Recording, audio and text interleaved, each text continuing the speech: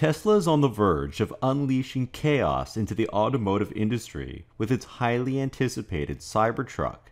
After enduring a multi-year delay, the Cybertruck has faced its share of skeptics, dismissing its distinctive sharp-angled design and technologically advanced features as beyond belief, doubting if it would ever see the light of day. However, to the surprise of the naysayers, the first production versions have now become a tangible reality as they've begun rolling off the assembly line and customer deliveries are confirmed to take place before the end of the year. Elon Musk himself has teased that the impact of the Cybertruck's arrival will catch everyone off guard, with nobody expecting the magnitude of disruption it could bring to the pickup truck market. While it hasn't sunk in yet for everyone, Ford Motor Company is addressing this matter very seriously.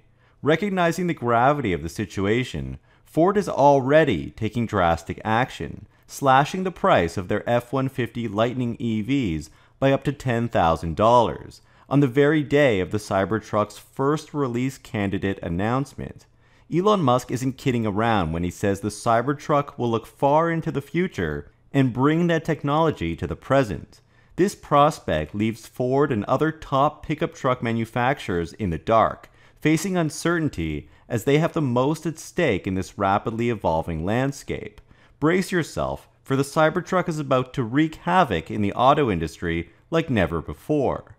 And before we continue, stop using Yahoo Finance, stop using Google Finance, and have a look at our website, themarketisopen.com, where we have instant stock quotes and a brand new set of quarterly financial data going back up to 15 years on over 9,000 stocks, and it's all freely available. The Cybertruck was first unveiled in November 2019, with production of the dual and tri-motor variants initially slated to commence in late 2021. However, despite the Cybertruck's 2-year delay, the pickup truck industry appears to be frozen at an effective standstill like a deer caught in the headlights of an impending Cybertruck. Companies like Ford, Stellantis, and General Motors, which completely own the current pickup truck market, have been talking a big electric game, but have so far failed to deliver any meaningful numbers. Ford sold 4,291 electric F-150 Lightnings in the first quarter of the year, with GM delivering just 2 Hummer EVs during this time. Even startup Rivian is outpacing both industry juggernauts, with almost 8,000 deliveries in the same period, demonstrating that being experts at building combustion engine vehicles hasn't aided in any way, although all of these companies still lose money on every electric vehicle sold. Elon Musk set out to reimagine the pickup truck, drawing inspiration from sci-fi movies, and pushed for something edgier than the automotive market has seen before. This led to Cybertruck's stainless steel planar design, since the cold-rolled steel can't be stamped like traditional cars as it breaks the stamping press. However, this spawns a scratch and dent-resistant vehicle similar to a tank that can outrun a Porsche, and now it may wreck the industry in the same way that it can leave its pickup truck vehicle peers in the dust. Tesla shared its first release candidate last week, which indicates that the truck was successfully built through the entire production line process. This development is scarier for competitors than the truck itself, since it signals Tesla's readiness to scale to mass production. Given their impressive track record, they're highly likely to outpace established automakers like Ford. Ford has been delivering F-150 Lightnings since April 2022, over a year ago, but hasn't seen any meaningful production increase during this time period where the vehicle has had the entire electric pickup truck market virtually all to itself.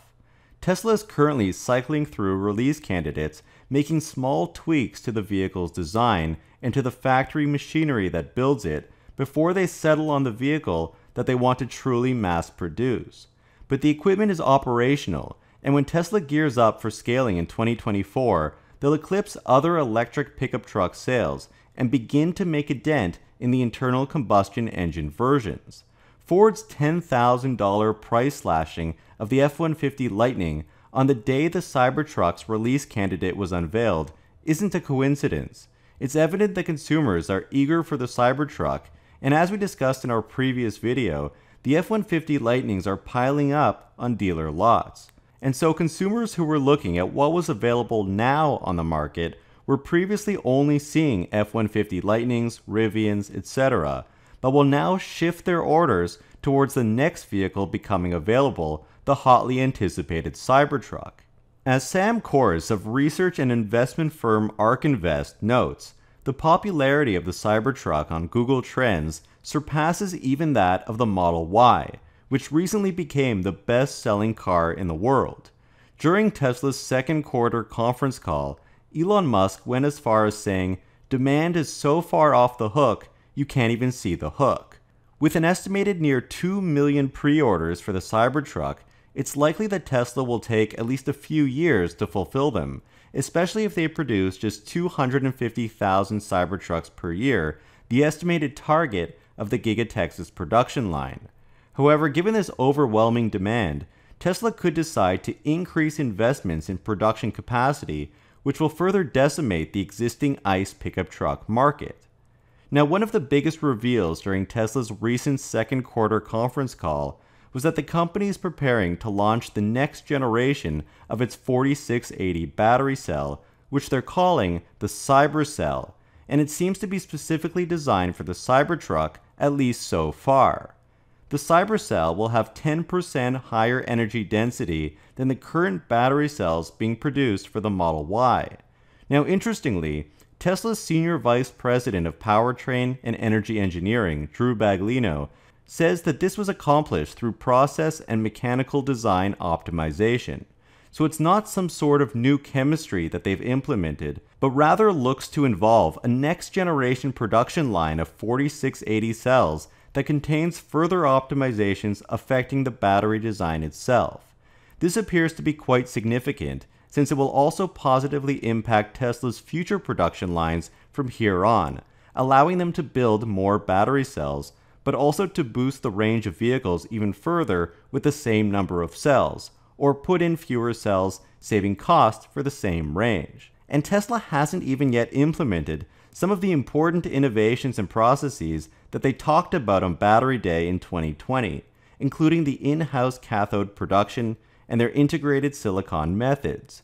These innovations will still be coming down the pipeline in the near future, and so there will be much more room for further gains in energy density and cost improvement, with these further enhancements leading to lower Cybertruck prices down the road.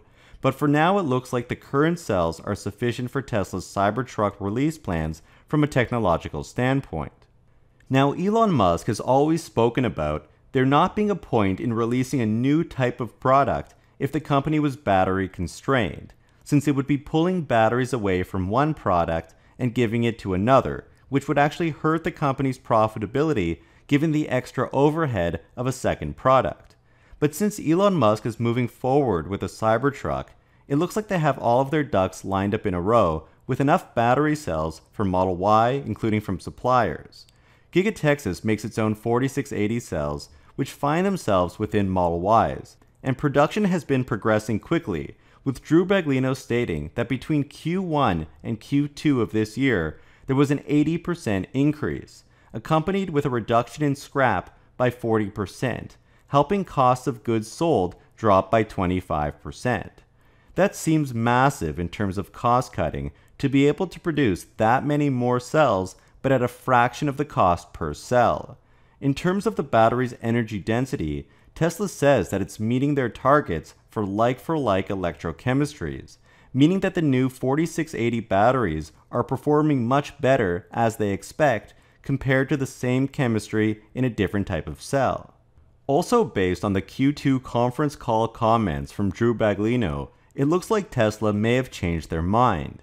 It was thought that 4680 cell production was on pace to keep up and to stay ahead of Cybertruck production. But now it looks like all of the cells Tesla is currently producing will go towards Model Y, and the new Cybercell production line will be starting from scratch, but aimed at the Cybertruck, albeit with a higher energy density. Tesla is planning to scale Cybercell through the end of this year into early next, at which point they will see favorable cost per cell. That said, Elon Musk has emphasized once again that Cybertruck production will move at the rate of the slowest part, which is something to be aware of when bringing up a new production line for batteries.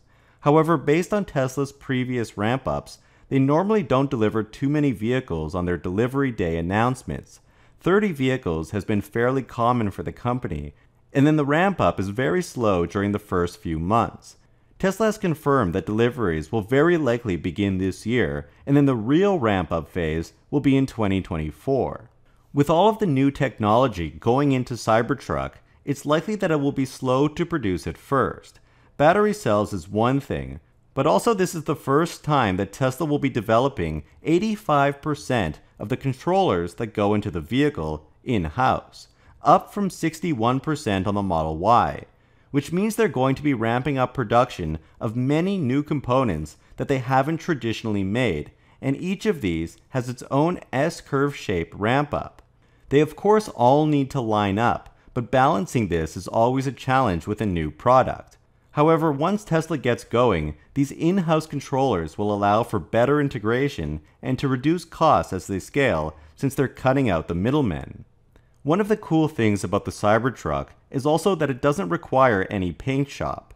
Tesla showed at their Investor Day event that to paint the car, they need to assemble the vehicle, have it painted, then disassemble it by taking off things like the doors and other components, basically bake them dry in a separate area which takes up space, and then later reassemble the vehicle. Cybertruck gets rid of all of this. No painting robots, no paint itself, and much less factory floor space required. That's one of the things Tesla means when they say it's designed to be manufacturable. Plus, the benefits that come with this for the consumer is that there's no rust to worry about since it's a stainless steel body. It's scratch and dent resistant, and it's super strong, bulletproof to a 9mm bullet. But this process, or lack of process, saves many steps, increasing the speed at which Cybertrucks can be made. And so while the ramp-up could start slow due to all of the new technology that Elon Musk has emphasized so many times, once they cross that initial hurdle, they'll have more control over each component, and the truck should be much faster to make. No other automaker has anything like this, and that's why Tesla is seeing unprecedented demand. Tesla originally designed the Cybertruck to beat the Ford F-150 in every way and then some, setting their targets on the best-selling pickup truck in the world by having the Cybertruck pull it up a hill in a public stunt. The Cybertruck is tougher, faster, it has an automated tamper door for its vault, and uses a 1000-volt architecture the same as the Tesla Semi for much faster charging. Tesla even matched the dimensions of the F-150 vehicle. However, ever since the unveiling of the Cybertruck, Elon Musk has spoken about making the vehicle 1 to 3% smaller, and in the recent conference call, it appears that he succeeded in achieving this. The Cybertruck is the first truck ever, according to Elon, that will have 4 doors, an over 6-foot bed, and will fit into a 20-foot garage, which is a typical standard length garage. This is a big deal for many customers, and a big selling point. It looks like Tesla tried very hard to make this happen, since they previously touted a 6.5-foot bed, and that seems to be slightly smaller now to get the best of both worlds. The garage aspect is a big advantage, since it helps in harsh winters, no need to clean off the car, security reasons as well, and for better conformity to standard destination parking spots, whether indoors or out. And so the Cybertruck has sort of become a one-size-fits-all vehicle, which is one of the major intentions in order to propel it into the top-selling position. Now, according to CFO Zach Kirkhorn, the single most important priority is to ensure that Tesla continues to make heavy investments in core technologies driving long-term value, including the Cybertruck, as well as next-gen vehicles and the Tesla Semi. Despite this, Elon Musk acknowledges a slight production decrease due to summer shutdowns for various factory upgrades globally. This won't affect the Cybertruck at all, since it's barely in production, but will allow Tesla to reorganize and revamp their factory, preparing for the Cybertruck, ultimately leading to higher production in the following quarters. Looking ahead, Elon Musk believes that the health of the economy will be a major factor in driving demand volume to new heights, which bodes well for sustained long-term Cybertruck demand. Additionally, Tesla mentioned that they're currently reaping the benefits of declining aluminum and steel prices, which will also become major inputs into the Cybertruck production process, helping to lower its price. While the pricing of the vehicle has not yet been re-announced, inflation has sent everything much higher. Tesla's best bet, which Elon Musk alluded to not too long ago at the end of 2021, was to start with a 4-motor variant, which wasn't even an option when the original configurator was made available. Tesla has always started with the highest end, most profitable models, and in this case in particular, it's a great strategy since Tesla can set the pricing to whatever they want without disappointing anyone, since no one has an order for a 4-motor variant. They then allow reservation holders to change their orders if they want, and then ramp up volume as they wait for costs to continue to fall before releasing and pricing other variants with fewer motors. It's evident that the year 2023 belongs to the Cybertruck. The Q2 earnings slide deck speaks volumes, usually displaying a variety of pictures from Tesla's different Gigafactory operations. But this time, every single photo is dedicated solely to the Cybertruck, showcasing its undeniable significance in Tesla's accomplishments. Elon Musk's excitement is palpable, as he eagerly anticipates the Cybertruck becoming his personal vehicle. Remarkably, this enthusiasm has been unwavering since the truck's inception. The demand for the Cybertruck has been nothing short of impressive, cementing its position as a true game-changer in the world of electric vehicles. Consumers appear to be flocking in from various segments, including previous pickup truck buyers and other ICE vehicles like SUVs. This unprecedented surge in interest has the potential to wreak havoc in the pickup truck market, creating a seismic shift that could prove devastating for ICE automakers. So do you think the other pickup truck makers are in trouble once the Cybertruck scales up? And when will Tesla's Cybertruck volume hit a meaningful level, say 100,000 trucks per year? Don't forget to watch my last video on if Toyota's solid-state battery can compete with Tesla. Please hit the like button and subscribe, we would really appreciate that. And a huge shout out to all of our patrons that help to support our channel. By joining us, your support helps us to continue to make great content. Thank you guys so much for watching.